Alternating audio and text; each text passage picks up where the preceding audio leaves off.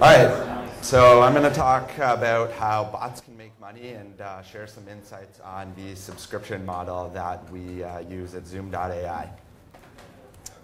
So here's a little intro about me. I'm the VP of Growth at Zoom. I've been commercializing AI and NLP technologies for just over 12 years now. I've been building bots and assistants and agents, whatever you want to call them, since 2013. And I like to think of myself as a full-time thinker, part-time savant. So a couple past bot projects include an SMS-based concierge bot for the hospitality industry, a natural language bot for sports news and statistics, a digital assistant for families suffering from Alzheimer's disease, a dating bot focused on bot-to-bot communications, and an HR bot for pre-interview screening.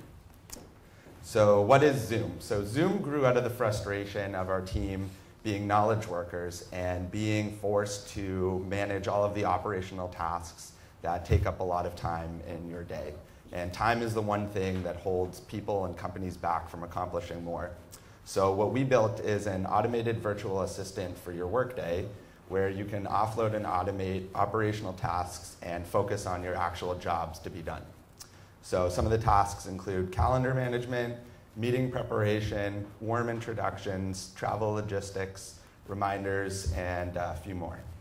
We're available on 11 platforms, including Messenger, Slack, Skype, and the other 8. So here we go.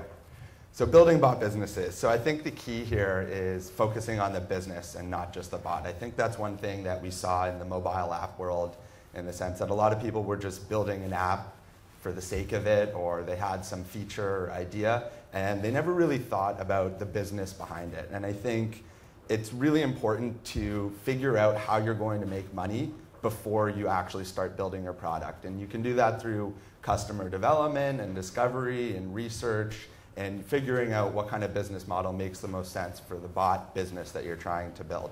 And I guess the key there is don't take the field of dreams approach, where if you build it, they will come, because that is not how it works. So here are some ways to make money with your bot business. Cost per conversation, sponsored content, affiliates, research, lead generation, e-commerce, and bots as a service, which is what we do at Zoom.ai. So cost per conversation. I think people are willing to pay for things like advice and companionship via messaging already. I think we've seen it on SMS services. We've seen it in mobile applications. And I think it's a really strong business model and use case once you kind of hit your critical mass and you've proven your value proposition to your users. So as bots become more sophisticated, people will become more comfortable actually paying for that type of service. And I think one great way of doing this is leveraging the credit-based model so that users don't have to continuously enter payment details.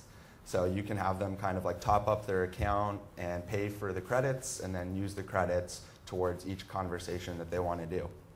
So I'm not sure if they're really doing it yet, but I see one bot that could really excel in this space is Sensei.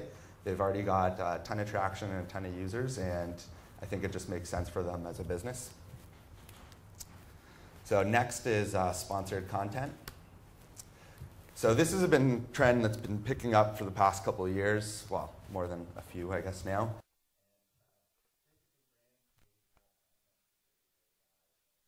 Your business, your bot, whatever kind of company you are. And content is often viewed as having been created by the outlet, not just the brand themselves. And I think a really good example of this is the BuzzFeed bot. BuzzFeed's kind of been the king of sponsored content for the past little while. And I see them really kind of owning that domain, at least for now, until someone builds something better. So next, we're going to talk about affiliates. So this model's been leveraged by entrepreneurs for years. I've done it with tons of my different businesses that I've launched, and basically find products that people frequently search for and then figure out a way to attract those people and offer additional value in regards to search like tips, tricks, or any type of additional content that may be valuable to them. And then you use affiliate links or native integration to facilitate transactions. It's very simple, very easy to implement, and there's tons of sites where you can go find different companies that offer affiliate programs. I think one bot that's doing a great job of this right now is Snap Travel. So they do hotel and flight bookings, and it's really fun and easy and seamless experience. So next I'm going to go into research. So brands will pay you to do research for them. And you can ask simple this or that questions, or you can allow free-form text input. It's really up to you and the type of experience that you're trying to deliver. So you don't necessarily have to be a question and answer bot. You can still incorporate this, into your bot business with, having a different type of focus. And if the audience is niche, then companies will have an interest in conducting research campaigns with your audience. And I think one company that's starting to do this really well is Swelly. I suggest checking it out if you haven't already. It's really fun. So next I'm going to talk about lead generation. So here you deliver insights and information to your users, and then you pass along the user to a business who sells services or products. It's similar to the affiliate model, but instead of just sending them through a link, you kind of pass them the user information and allow them to market and cater to your audience. So it must be in line with the content that you're delivering. You don't want to be a fashion bot and then start pushing those leads to a sports company like ESPN. It just doesn't make sense. And the way that this works is the commission's paid by company to the bot. So one example of this, I think, is the Breaking Sports bot. They're doing some cool stuff with a bunch of the companies in the daily fantasy sports space, and I think they do a really good job there. So next is e-commerce or direct sales, retail sales. So this is the most straightforward model for B2C bot companies as far as I'm concerned. Users can browse or they can be pushed content through subscriptions. Users make the purchases directly via chat, and it's similar to transactions that consumers are already comfortable with on web and mobile. And an example of that is EvaBot. I think they're really doing some cool stuff in the gifting space. So next is where I probably have the most insights and information to share, which is bots as a service, or the SaaS model. So B2B customers are already familiar with this model. There's little education required to understand how the transaction will work. It can be simple with tiers, or you can have it complex with charging per seat, per task, or per request. I think a really good example of a company that's done extremely well with this model is StatsBot. So here's the Zoom.ai model. So we offer our freemium tier, which is free for anyone to use. We provide a lot of different features and functionality, and we have a quota on certain features to try and push them towards monetization and paying for the professional tier. And then what we're really focused on is selling this to the enterprise and being able to give an assistant to everyone in the workplace and allowing the enterprise to deploy this organization-wide so that anyone can make use of it and have more time throughout their day to be more productive. So here's some major keys that we've learned so far.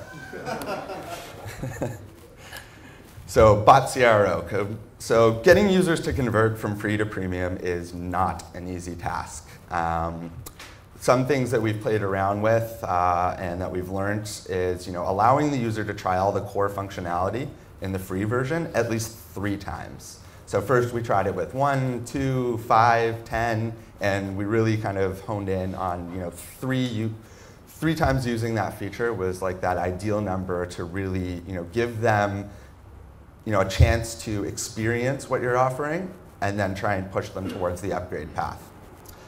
You do not want to try and push the users or customers to sign up for premium right from the get-go. So we tried that for a little bit when we dropped our free tier, and it just didn't work at all. I think it's too new to a lot of people. People are still figuring out what bots are, especially when you're dealing with productivity tools or anything in the B2B space. So I think it's really important to have a freemium tier where you can onboard them and explain them the value proposition through the onboarding and through the bot. And you can use machine learning and all the user data to personalize that experience and kind of build out that hook model so that they are more inclined to come back and continuously use what you've built. And one other key component of conversion rate optimization is really clearly communicating the unique value proposition so that users understand what the premium offering is. I think that's one thing that we're still experimenting with. It's what features do we include in freemium, which ones do we include in professional, how do we communicate why they should be paying for professional. So if anyone's got any tips, I'm open ears. So next is value. So I think focusing on value and really communicating that value to your users and customers is key. Nobody's going to pay for something that doesn't provide them with real value. It's just not going to happen. So you really need to define your value through the eyes of your customer, and you can do this by looking at the 4 types of value. So there's functional, monetary, social, and psychological. And we at Zoom have spent a lot of time and a lot of research figuring out how this taps into each of those 4 key values and how we can message that and communicate that to our audience. So thank you. And there's a free month of Pro for everyone here on Zoom.ai. Just use the code Botness.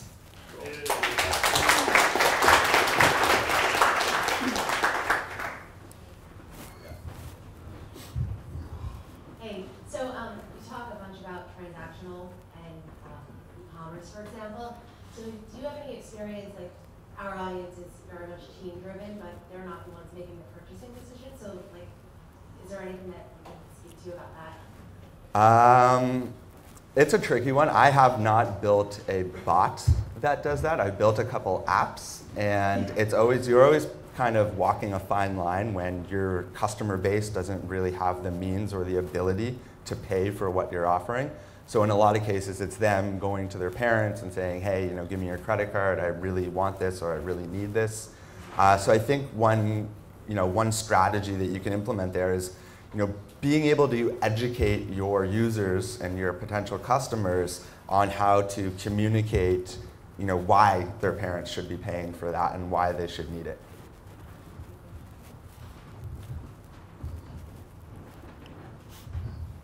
Thanks. On the SAS freemium model that you guys have had so far, what's the, you probably can't give me the exact number, but how do you feel about your churn after people convert to paid? Are people staying longer, or is the churn pretty high? I mean, this is just coming from, we're also a SAS model, and we noticed that on a freemium model, the churn is just horrendous because people weren't bought into the service when they started using it. So, yeah, I think it depends on the platform. Being on 11 different communication tools and messaging platforms, I think we've kind of learned a lot about the different audiences on each of them. And I agree with you. I think retention is something that everyone in the bot community really needs to work on and figure out how we're going to increase that. I think I read a recent number where overall retention rate for bots is like at 9.5%, and I think with apps it's about 38 to 40%.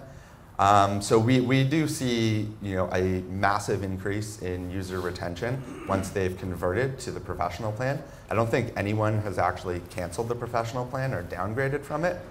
But yeah, it's one thing that we're always kind of experimenting with and figuring out ways to really hook the user and how to bring them back into the platform. And we do offer both kind of like an active and a passive service in the sense that we push a lot of information to the users. So they may not be sending messages to our bot and communicating with it on a daily basis, but I think constantly keeping our product and our service top of mind is a way to kind of continuously bring them back week after week.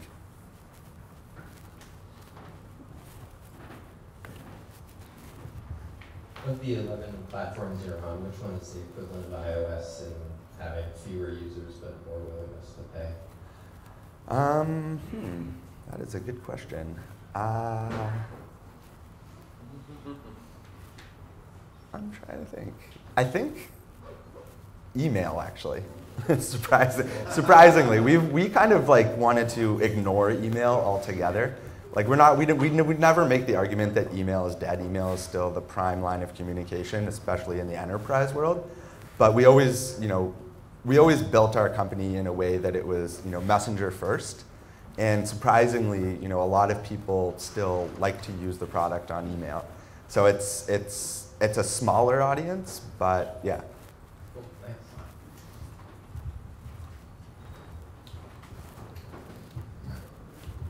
Hi Matt, first of all thank you for using EvaBot as an example.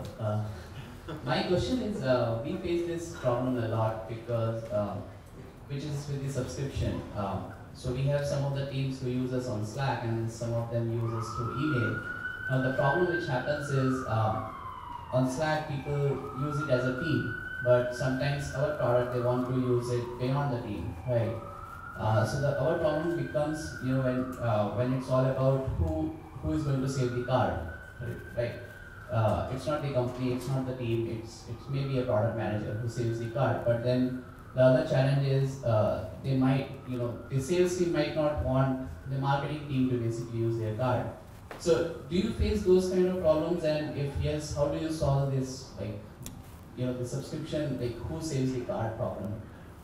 So right now, it's kind of on a one-to-one basis, at least with our professional users. With an enterprise, it's more of an enterprise sales model. So you know, the organization's paying for it and it's deploying it organization-wide. I think, I can't say the name of our enterprise client, but I think we might be one of the first bots to deploy organization-wide within a large enterprise. So we haven't really faced that issue yet. But I'm sure we will, and as soon as we do, I'd be more than willing to share those insights.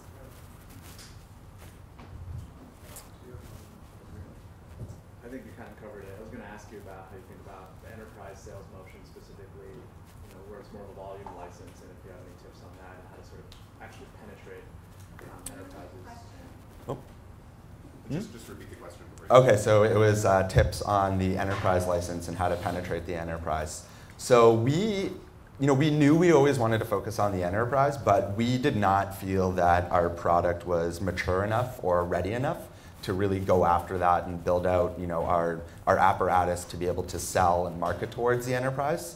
So we actually had a bunch of inbound requests from enterprises that wanted us within their workplace because they saw the value that it could provide, both in terms of productivity. But I think a lot of enterprises look at this as a competitive advantage in terms of recruiting as well, because we're messenger first, and the kind of up-and-coming millennial generation is entering the workforce and has entered the workforce. I think they saw this as a way of making their legacy enterprise company kind of like cool and hip and something that appealed to that younger demographic. But yeah, we're still kind of playing around with it. We looked at Slack and the way that they did things and thought that made a lot of sense. And with our first large enterprise client, this isn't really for us to learn about how to sell to them. Like we do that, and we do need to do that. But I think a lot of it's more focused on how do you deploy this within an enterprise? What are the best practices? How do you communicate this to all of the different departments and all of the different use cases when you have a multi-feature bot? And how do you deal with all the security concerns and regulations that come along with selling to the enterprise as well, especially when you're kind of sucking in users' data and the company's data, and you have access to the conversation logs that they have with your product.